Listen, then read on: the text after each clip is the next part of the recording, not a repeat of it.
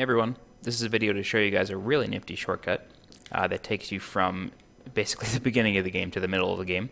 It starts off at Iosefka's clinic. It's actually more or less central Yharnam, but what it's going to do is it's going to bring you behind this gate, which is normally locked until much later in the game. So what we're going to do is I'm just going to assume you have this gate open. You're going to come through here. You're going to kill the big dude with the axe right here. And you got to basically run at this coffin and then double tap circle once you hit the lip. And you're going to try to land on this ledge. This may take me a couple tries, so I may edit this out.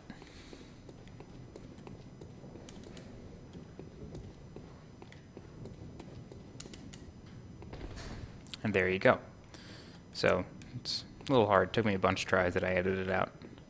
And then the next part of this jump is you're going to jump right where this sandbag pushes you up. As soon as you get pushed up, jump.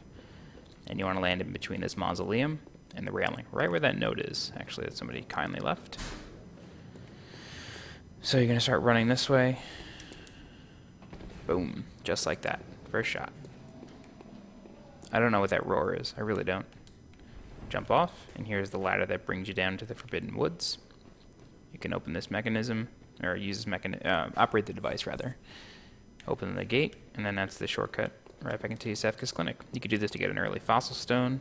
If you do this method early enough into the game, go back into Iosefka's clinic, and then you'll find her on a gurney.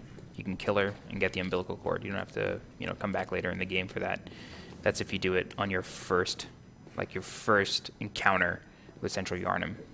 It's good. It's easy to do on New Game Plus. She won't even fight back. She'll just be on the gurney, standing there, weapons drawn. She does nothing, and she drops the umbilical cord when you do that. So yeah, all right. That's a good shortcut for speedruns. All right. If you guys have any other questions, feel free to ask. Thanks for watching.